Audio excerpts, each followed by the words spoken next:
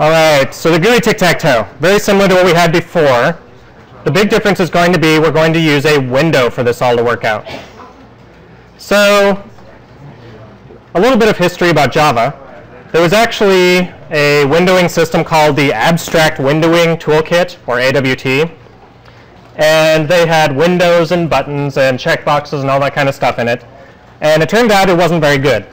So the people at Java went and tried again, and they made an interface called Swing. And Swing is much better as far as making frames and all that kind of stuff. But they didn't know how to name it something new because they already had frame and checkbox and everything else. So what they did is they named everything with a J in the front. So for example, in our game, we're going to create something called a J-frame. That's basically a window that is the swing version of a window that pops up when we want it. So let's see. I'm going to call my J-frame frame and call it a new J-frame. Notice that it's a capital J and F. And it's going, hey, I don't know what that is. That's because I need to import it. So all of the stuff for swing is in javax.swing. Where's that stuff? So by the way, let me take a look at the Java API just to see what all is in Swing. So Java API, let's take a look at that. Java API. If I look in the J area, J-frame. JList, JLabel, JFrame, JRadio button, JPop-up menu, JSlider. So these are the various things that are used in the Swing library. So for example, if I go look at JFrame,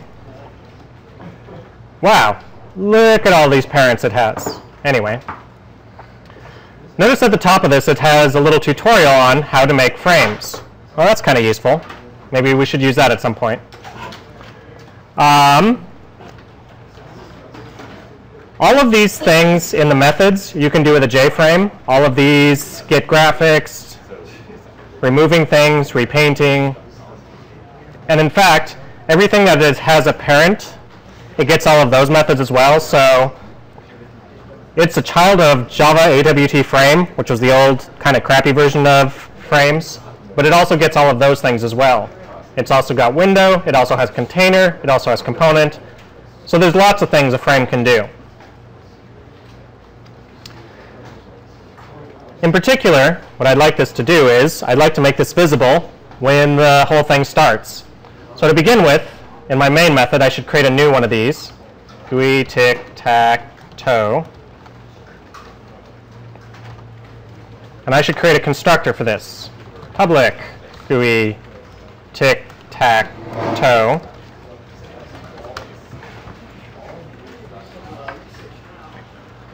All right, so I create my frame here, so everybody knows what my frame is doing. There's a couple things I want to do at this point. First thing I should do at the very top of this constructor, I should set how big it is. So it turns out I can set the size. So let's see, maybe I'll set this to be, I don't know, 600 by 400? Sure. So that's the X direction and the Y direction in pixels. So every dot on the screen is a pixel. This is how many pixels across it is, how many pixels down it is. Does it print in lines, like border? Let's say You'll see. All right, other things about the frame. It turns out that, so this frame is going to have a little close box, but by default, it doesn't do anything. Isn't that annoying? So what I have to do is I actually have to tell it to close whenever I hit the little X box. This is a very fairly long thing, which is set default close operation.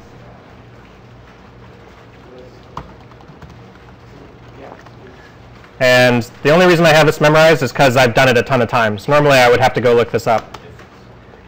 This makes it so that by default, when you hit the close button, the little X in the upper right, it'll actually stop running the program. Otherwise, it'll keep running in the background. Finally, I can set this thing visible.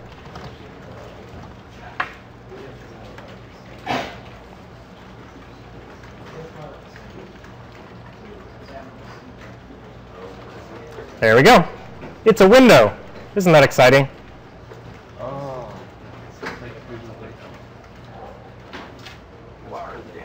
All right, so windows. To put things into a window, you actually have to somehow decide where it's going to go. There's a little bit like HTML in that you actually have to like lay it out in a particular way. So there are different kinds of layouts. There are frame border layouts where you have a north, south, east, and west and a center. There are box layouts. There's a variety of different things. Java layout examples. So here's what a border layout looks like. So you have something at the top, north, south, east, or west and east, and a center. So you can set things up that way. You can set things in the box layout, which is just vertically or horizontally. There's something called a card layout, a flow layout. Flow layout is just left to right. If you want control of absolutely everything, including margins and merging and all sorts of stuff, grid bag layout is your friend. But it does mean you have to specify everything. There's also something called a grid layout. Hey, that looks like it might be useful. Store that one away. And there's a few others. Most of the time what we're going to be using is either a grid layout or a border layout for most of the projects we're going to do in here. You're welcome to experiment with some of these other ones if you want. In particular, for TicTacToe, it makes sense to use a grid layout for us because we're going to have 3 by 3. So what I'd like to do is set up the layout for this frame to be a grid layout, at least for now. So what you can do is the frame can set its layout. And it's like, okay, what layout would you like? Well, the one that I want is a grid layout. Turns out a grid layout, you have to specify how many rows and columns. So I want 3 by 3. Once again, you have to import this, and this is in the Java AWT section. So notice that now I've got grid layout as an import and JFrame as an import.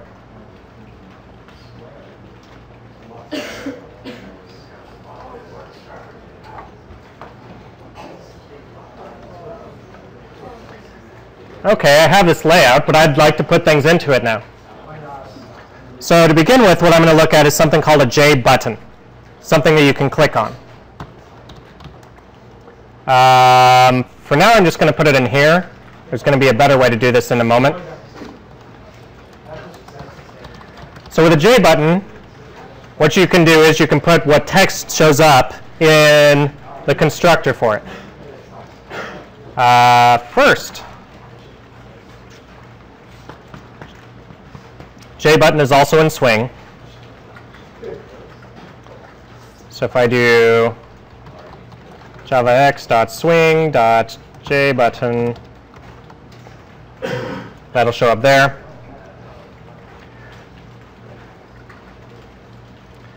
So this allows me to use a J button, so it doesn't give me a red squiggly angry line. This actually creates the J button, but it's just sitting in memory right now. It's not actually on my frame yet. I actually have to add it to my frame to have it show up. So to add things, you use add. So I'm going to add first to my frame. Notice the order I'm doing this in. I set the layout before I add it to the frame. That's important. Otherwise, it'll set this to be squished to the 0, 0 spot, and you won't actually see it. You want to make sure you always set layouts before you add things into it.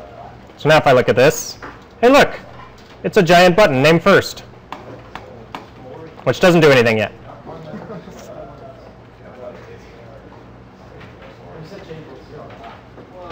This is so exciting.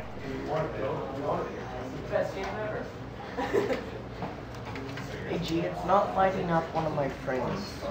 A couple of my frames actually. It's not tagging them.